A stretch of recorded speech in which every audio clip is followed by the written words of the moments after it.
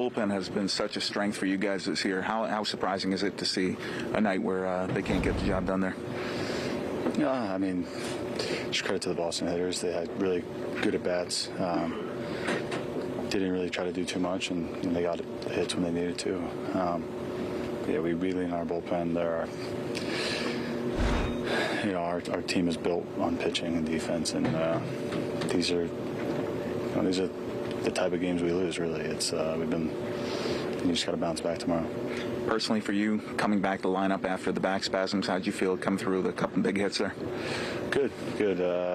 Just everything as the game was going on felt more and more comfortable, and definitely feels good to be out there in such a great environment. Was there one last hurdle or anything that you had to clear in terms of in-game action, or were you pretty confident once you were out there that the back was behind you? Once you flip the switch to playing mode, kind of just put it behind you.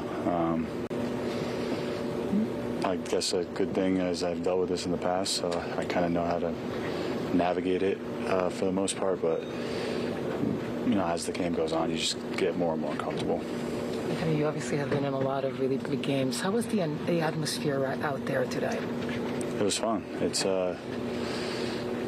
coming here and playing here is special. There's special places to play, and this is definitely one of them. And to be part of the Yankees playing against the Red Sox here it's fun to see the fans interact, the passion on both sides, and just we could be up 5-7 runs and they get that leadoff guy on, and you think we're down 3. So it's just a fun atmosphere to play in.